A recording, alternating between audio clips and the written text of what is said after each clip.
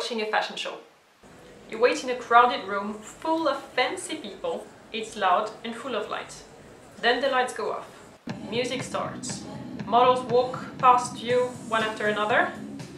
Then they walk again, all at the same time. Clap, clap, clap.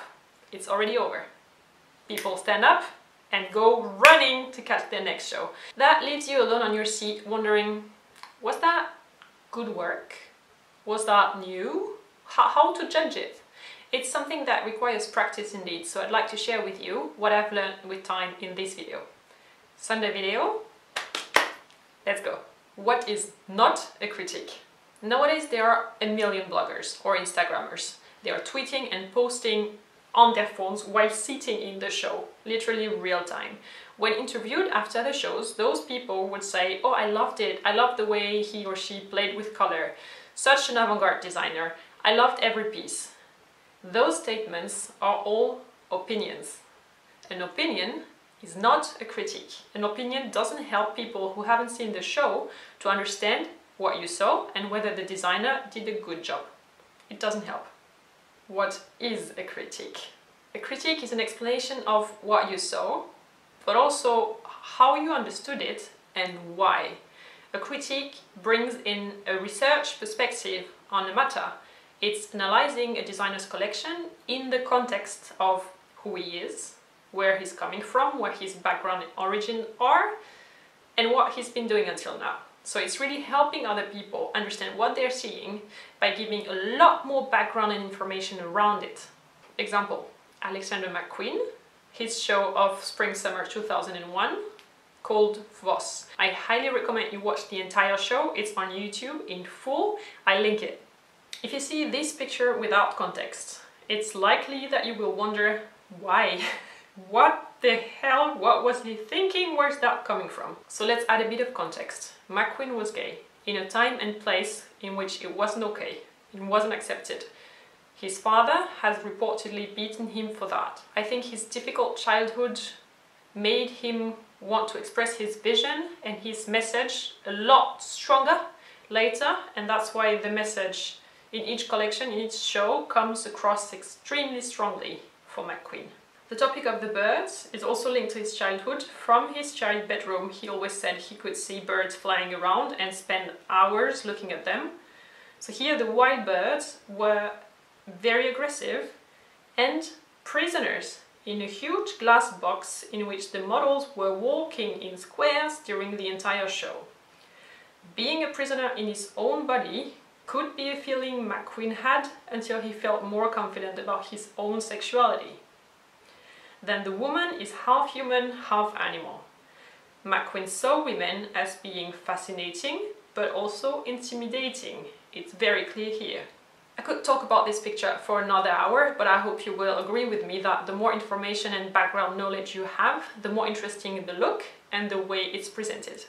How to review a show.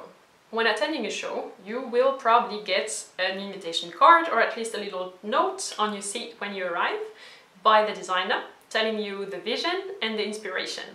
Here, the words are carefully chosen, so they give you really important and useful hints on what you're about to see. Do read that text. Then ideally, you already gathered beforehand knowledge about the designer, what he's done until now, what his aesthetics and taste look like, and format collections. So you're capable of judging if what you're about to see is new, innovative, repetitive, fits in the whole picture, or is completely new for that designer. Then the show starts. The presentation, the music, the lighting, the setting in the room, everything is helping you understand that one message. But remember that what you are judging is the collection. You're looking at the clothes. Don't let yourself be disturbed too much by the whole fuzz around the clothes. The first and the last look are the two most important ones in the show. The first one is the first impression. It's unfair, but people seriously sometimes just judge because of that.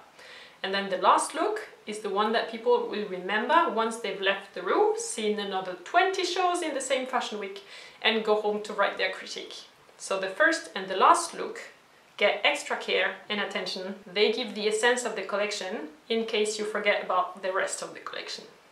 While the models are walking, Try to describe what you're seeing using emotions and adjectives. For instance, here, irreverent, dark, raw, tribal, sporty, etc. It's best to do that in your mother tongue so you can be more precise in the wording, and really it matters, and write them down during the show. I like to do that. Then as the models come again all together at the end, you get a chance to see overall the cohesiveness and the balance of the collection. Two very important things. The cohesive collection sends one message. All the clothes and all the outfits are going in one clear and understandable direction. A balanced collection has the right proportions between long and short, between different types of silhouettes, fabrics, colors, etc. If you are a buyer, the finale is also the moment for you to decide to buy or not. Do you find enough pieces that fit into your assortment, that are original, that you want to stock, that are wearable, and that you think hit a trend? The finale is really, really, really important in the collection. After the show, once the noise and the people are all gone, you go home, go online and look at all the outfits again in pictures next to each other. There are a ton of websites to do that. That is your time to think calmly, without time stress, about what this collection makes you think of. If you think it's new, unique, it has a strong message, it's something wearable, and is it something you want to write about? And at the end, you write your review. You see that it's the result of a whole process, a whole journey, so you want your review to reflect exactly that. That's why you want to write not just what you see, but also how you got to that conclusion. And here you have to give a bit of the knowledge you gathered for other people to also be able to understand what you're talking about.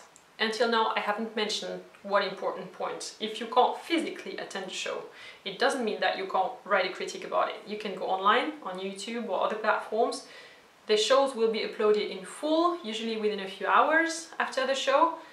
Sometimes they even get streamed, so you don't even have to wait. You really get to see what the fashion editors are seeing. It wasn't the case before the internet. So we're really lucky to live in this century, and there are no more excuses to write poor critiques.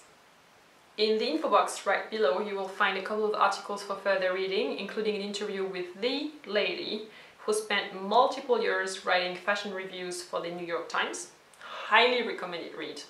Thumbs up if you found this video useful. Thank you so much. Who is your favorite designer and why?